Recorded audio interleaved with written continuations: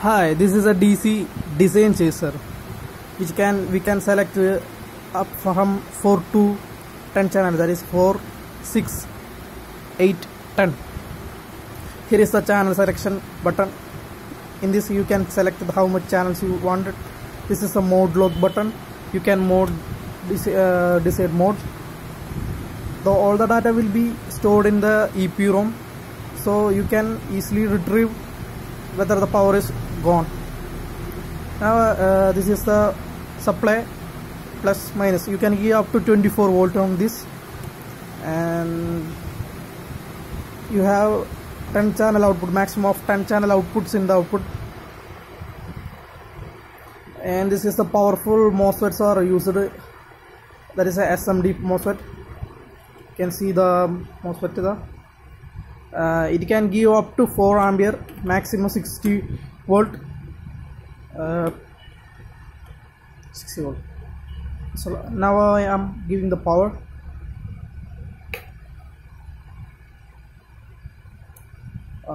There is a mode lock. This is only on a mode lock. You can see the switch is on. The mode is here. You can control the speed also.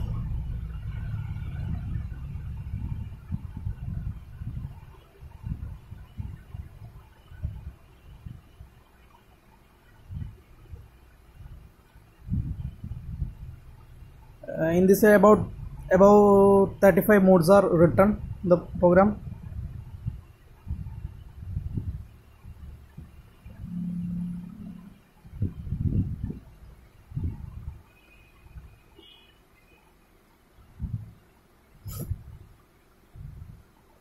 Now I am selecting the mode.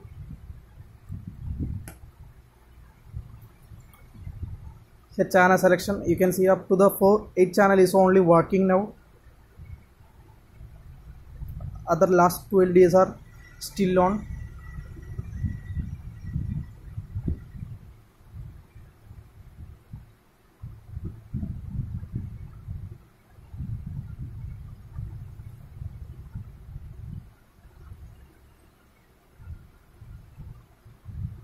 You can see the correct function. Only 8 channel is not working. When I press once more, this is now the only 6 channels are working. Again I am pressing once more, and not pressed well. Yeah, now this only 4 modes are working. Not more, 4 channels are only working. If you want to lock the design, just press on this design, and only this design works.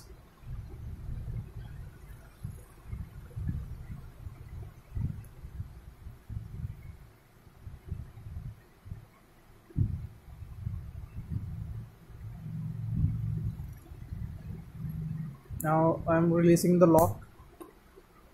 You can see the main form. I am pressing once more, it will go to the 10 channel mode.